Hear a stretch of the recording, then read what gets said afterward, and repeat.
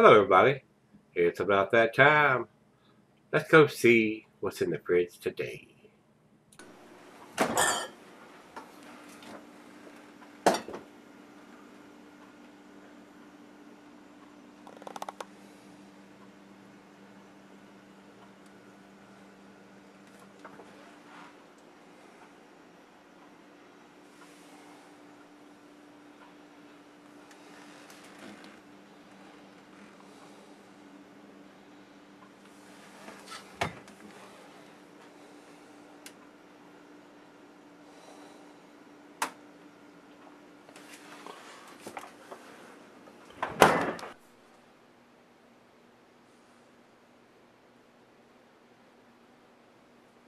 Hey everybody, thanks for stopping by Gregsbeerreviews today.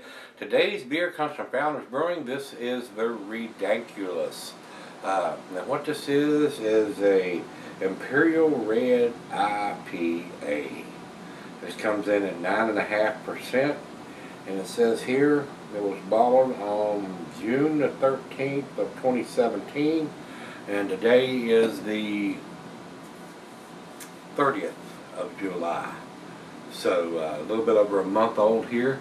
This was sent to me by Brad. So Brad, thanks a bunch, my friend, my brother. I do appreciate you sending it to me. I reviewed this one, guys, back in November of 2015 and thought it was pretty tasty. So let's see what the 2017 edition brings to the table. I don't remember if the alcohol, the ABV was the same as they did on this one. They've done it multiple years now. A lot of times those recipes change a little bit, and the alcohol changes, the IBU changes. Everything changes a little bit. Here on the bottle it says it's 90 IBUs. So we got the ABV, the IBUs, and the bottle on date from these guys. 2 thumbs up. That's what we want. That's what we need. These guys are up in, Founders is up in Michigan. The commercial description says, ReDANKulous Imperial Red IPA is no frills, bold 9.5 ABV. India Pale Ale. It pours a pleasant burnt amber with some sweetness due to the caramel malt and roasted barley used in the malt bill. But hops are the true headliner in this elaborate sensory experience. The spicy, piney, tropical complexities of Chinook, Mosaic, and Simcoe hops hit you right away with their dank aroma, and they stick around. Take a sip to have your palate simultaneously walloped and caressed in all the right places. Combine the hops to take the beer to 90 IBUs. It's not just ridiculous, it's ReDANKulous. So, we shall see. We shall see if I think it's just as tasty or more tasty than I did when I did it back at the end of 2015. This is a fairly fresh bottle, so let's see what Brad has sent us today. That's all we need to talk about, so let's get the cap off of this bad boy. And it's got the cap's a little bit different on this one, so I might have to save this one. And I've had guys ask me, well, you can't see the cap, you shows the cap. Yeah, can you see the cap? That's what it looks like. I'm not going to get up and bring it up there. So, it is what it is, guys. Into the glass we go. Cuisine is barbecue. Cheeses are peppery, Monterey, pepper jack, sharp, blue cheddar, your stronger cheeses. Meat is game, grilled meat, and salmon. Glass for a snifter, tulip oversized wine glass. I've got my favorite snifter here today, guys. And it says here, can it be sour? Because Beer Advocate always says that if it's an Imperial, something above 8%, they say that. But don't do that. You're going to lose your hop profile. It's going to turn into a big multi-bomb. A little over a finger, about a finger and a half of head on that pour. It is a red. It is a rich red ruby color, mahogany color. I can see light through the bottom part of the glass, the thin part down here, and a little bit through here. So it does look like a filtered beer. Let's get a nose to it.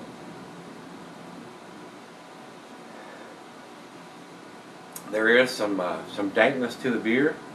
It's not super hoppy, guys. It's not West Coast style to me on the aroma. Definitely not a New England style. To me, it tastes more like a East Coast style. There is a little bit of pine and maybe some grapefruit in there, but they're very subdued.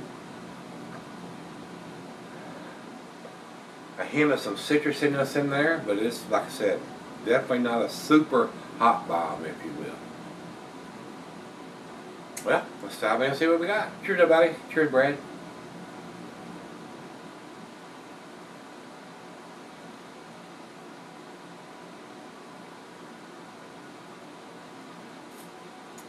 very pleasant.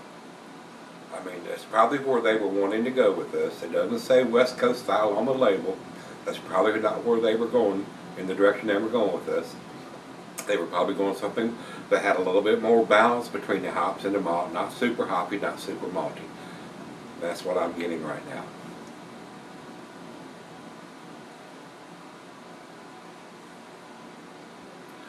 Hints of some caramel and some toffee, maybe a slight hint of some brown sugar.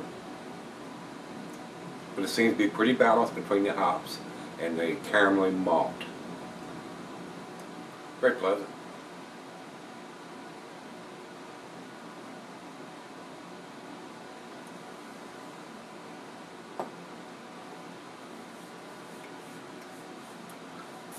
Alcohol is super well hidden for a 9.5%. Tasty beer, guys. If you're looking for a hot bomb, this is not it. If you're looking for a nice Imperial Red, this is it. More balance between the malt and the hops. Nothing is outstanding more than the other. It's not a malt bomb, it's not a hot bomb. Everything seems to be pretty balanced. But it's right out of the fridge, 40 degrees. Let's let it warm up, let her taste it, and I'll be right back. Alright guys, I'm back. Been setting up for a while. Excellent lacing, just leave it on the glass here. Very tasty beer. Like I said earlier, it's not a hot bomb, it's not a malt bomb. Everything seems to be pretty balanced. Nothing is overpowering anything else. It's a very tasty beer. It's something a little different than your typical IPA, but it is kind of dank, what they call it, ReDANKulous. But it's not got a super huge hop aroma or taste, and it's not got a big maltiness to it. There is a little bit of maltiness to it, but just got a nice caramel toppy backbone to it to balance that out. It's an enjoyable beer. It is. I don't know if it's something that I'd want to pick up and drink all the time, but it's a nice change. So, final chug.